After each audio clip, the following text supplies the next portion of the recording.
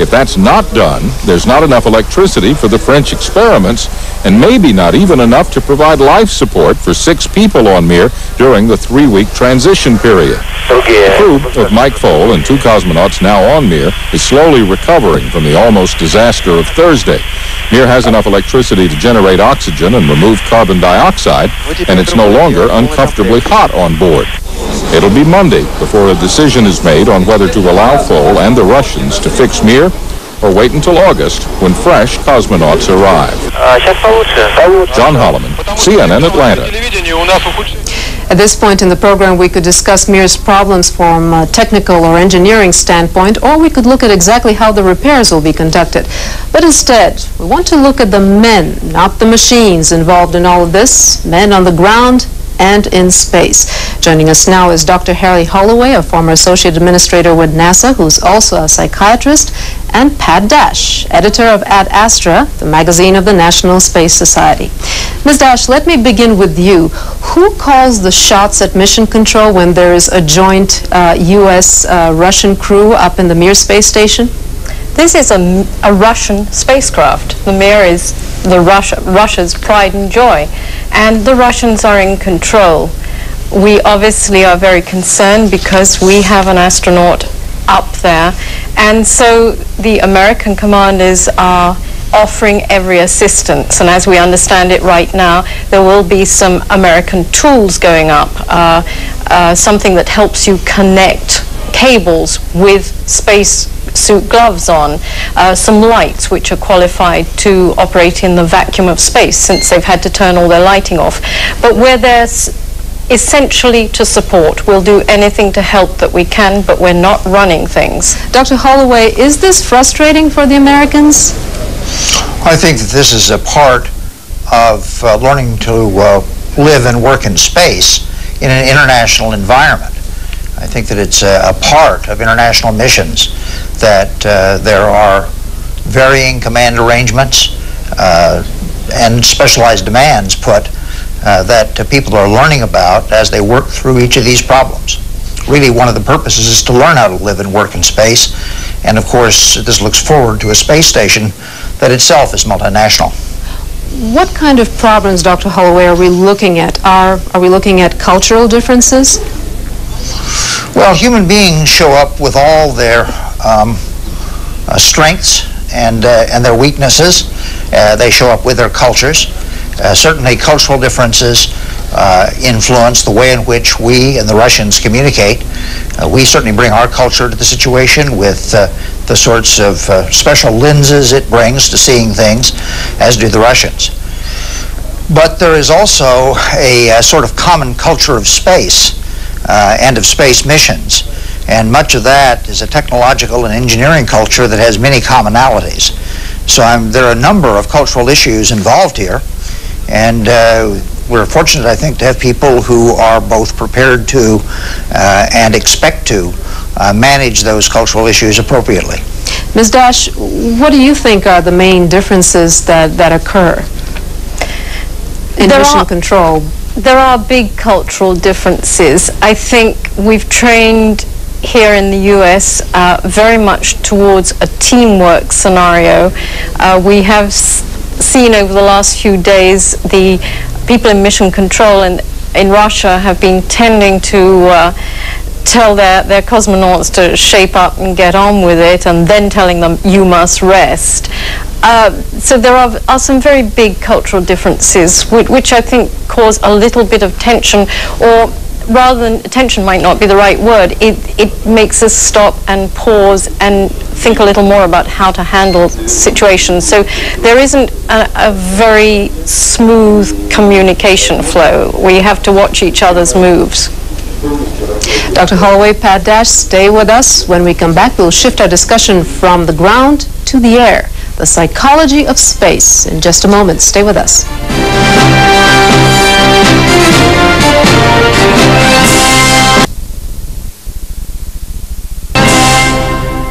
Welcome back. MIR is not much larger than a room or two in an average home. It is cluttered with wires, tubes, and electrical equipment vital for keeping its inhabitants alive. For the past several months, those inhabitants have had to deal with one mishap after another. Fires, collisions, power outages.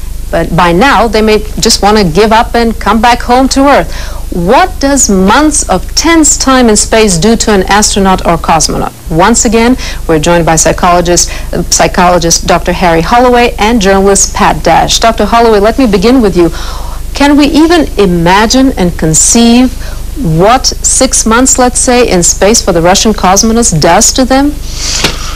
To some extent we can, because after all, the Russians have been doing this for some time.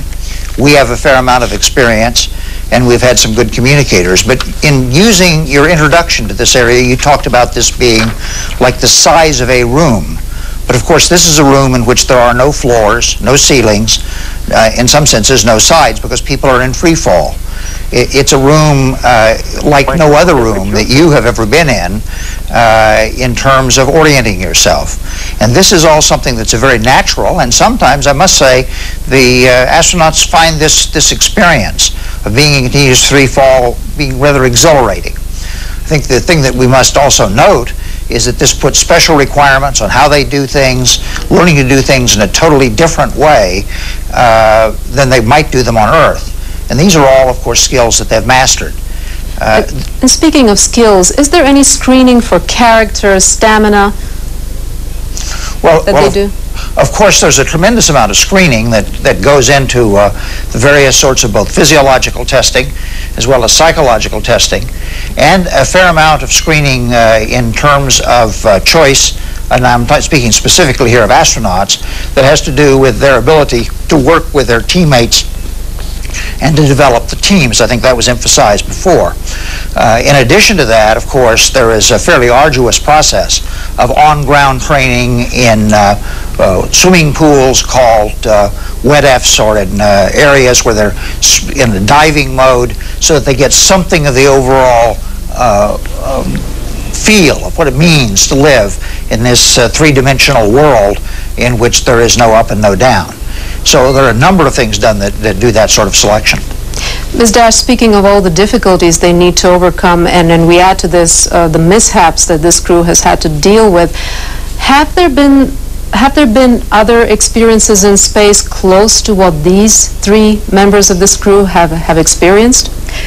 They're having a pretty bad time, but we have had situations which have definitely stressed crews.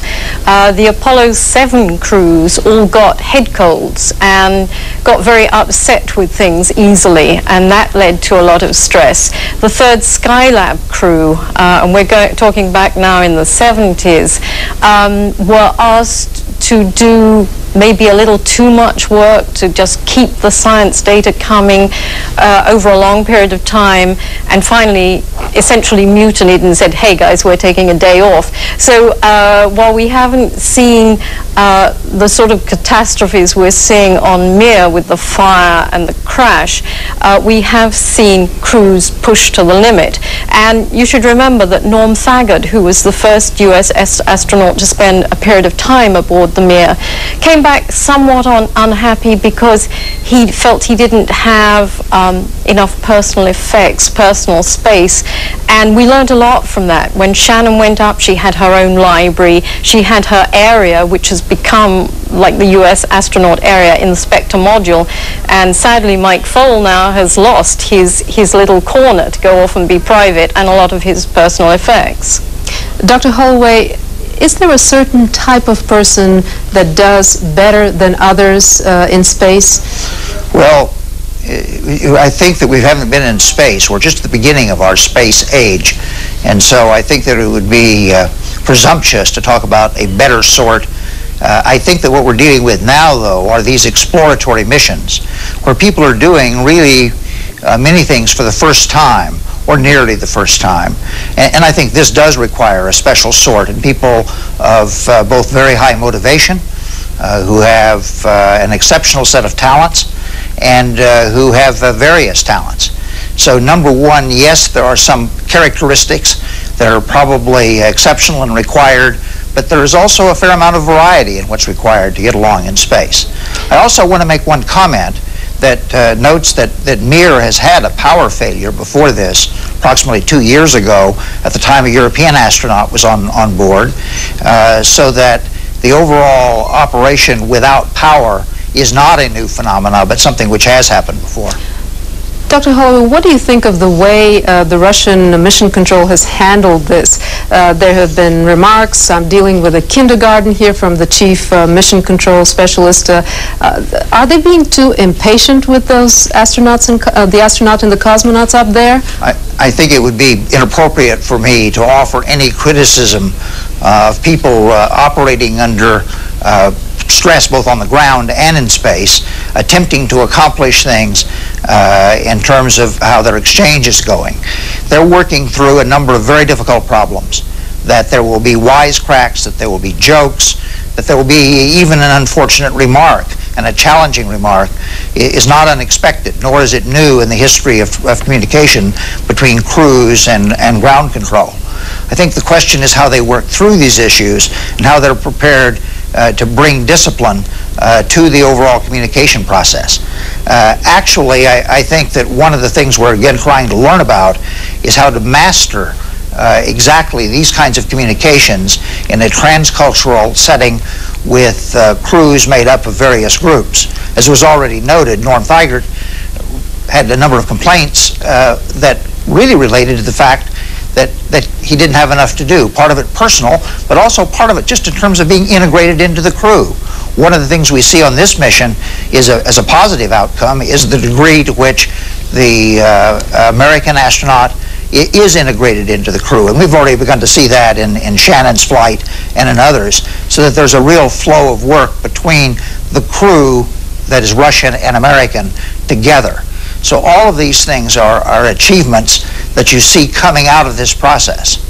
I think one other thing that we ought to take some note of is that one effect of stress that is sometimes not taken note of is that it improves performance when it's operating in a moderate range, and particularly when it's operating in a moderate range for well-trained, well-disciplined people.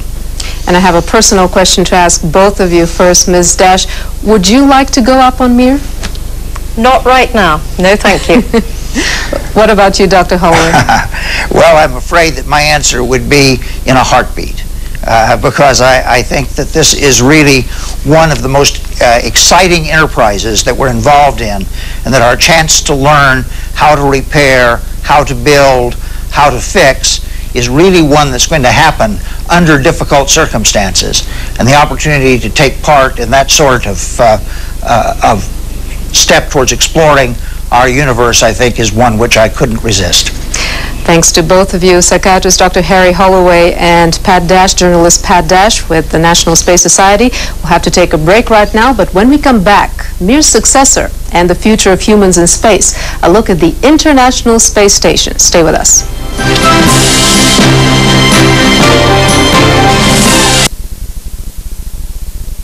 Back with all the problems on MIR, some say the time has come to just give up on the Russian space station, but Russian mission control doesn't want to discuss that because MIR is a cash cow for the financially strapped Russian space program. It earned $471 million last year from the U.S. and other countries who put astronauts on board. Additionally, the struggles to keep the MIR station afloat are an important part of the learning process for everyone working on its replacement, which is the International Space Station. For a better understanding of the relationship between MIR and the International Space Station, once again, we're joined by journalist Pat Dash. Ms. Dash, what is the significance of keeping MIR afloat with regards to the International Space Station? It's in the plan. There's an existing plan which says that the U.S. will continue to send astronauts to MIR until we are fully embarked on construction of the International Space Station. And there's some budgetary things that go along with this. So if we change the plan, then Congress gets to look at the budget and we get back into a big discussion about where we're going. The other big worry is no one wants to insult the Russians or really upset the Russians. The Russians are a big part of the space program, a big part of the International Space Station, and we don't want them to be discouraged. You mentioned funding problems. Does this mean that the International Space Station will be delayed further on? It's already been delayed by a year because, as far as I read, the Russians did not have the funds to build their segment of the International Space Station. What's happening now on Mir really shouldn't affect that. It took a long time to get the Russians to get the money flowing, and there was a delay, but we're looking at starting with first launch of June next year, and then things really start happening later in the year. And that, as far as we know, is on schedule. But what you're hinting at, I think, is the fact that although the astronauts in Houston and many at NASA like to think of us as a partnership on Mir, we are essentially a paying customer on the Russian space station, and they need that revenue. They need that revenue to keep their space program going, and that means to keep the experts employed in space business rather than another business. And if they start losing expertise or they have a breakdown in their space program, then of course there could be a domino effect into their part of the International Space Station. Let me ask you, what is the significance of all the lessons that we have learned so far from Mir with regards, and all the mishaps with regards to possibly sending a man on Mars? That's a big leap. In fact, we've learned a great deal. The Russians have had space stations for a long time. This one's been up there for 11 years. We've learned a great deal about human physiology. For example, Norm Thagard told me just a couple of months ago that even though he's been back on the ground for quite a long time, his bone structure is still a long way back from how it was before he flew. You lose a lot of bone mass in flight. You lose bone mineral. And studying people from long flights is telling us a lot about what's going to be involved in sending humans to Mars. And we have a lot more to learn. And we will be following this fascinating story. Pat Dash, thank you very much. Thank you. Pat Dash is a journalist with National Space Society. And this final note before we go. We have discussed how the men on Mir are motivated by pride, desire, and even fear. Well, the Russians on board are also motivated by money. The standard contract signed by a Russian cosmonaut states that his salary depends on the tasks he performs in space. How many experiments are successfully completed, how many times Mir orbits the Earth, how many spacewalks are taken. No one will say how the pay of the two cosmonauts currently on Mir will be affected by all the problems they have been forced to address. They may be in for a big bonus or a big fine when they finally come home. It's for us to see. And that is Inside for today. I'm Relita Vasilova sitting in for Jonathan Mann. Thanks for joining us. The news continues in just a moment.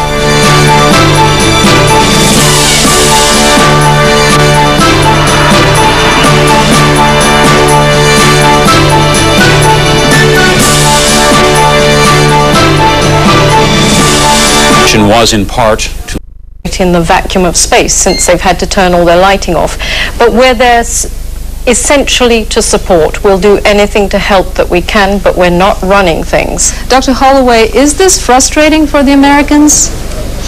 I think that this is a part of learning to live and work in space in an international environment.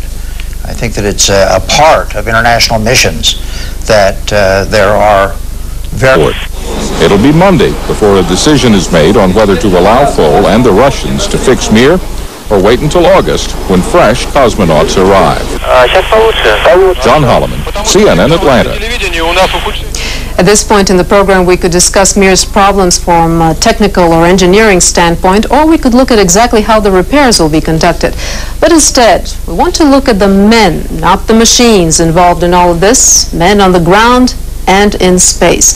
Joining us now is Dr. Harry Holloway, a former associate administrator with NASA, who's also a psychiatrist, and Pat Dash, editor of Ad Astra, the magazine of the National Space Society.